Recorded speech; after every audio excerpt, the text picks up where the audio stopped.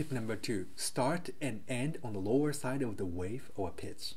When you're doing a vibrato and changing the pitch, you might have heard that you are supposed to raise the pitch instead of lowering the pitch. And this is certainly true in classical style of music, unless composers specifically indicate to do the lowering of the pitch. But the truth is not really about raising or lowering the pitch. It's really about which side of the pitch you start and end the vibrato. And this is very important to realize in order to have a musical vibrato. Whether you're thinking lowering or raising the pitch, actual pitch fluctuations are identical.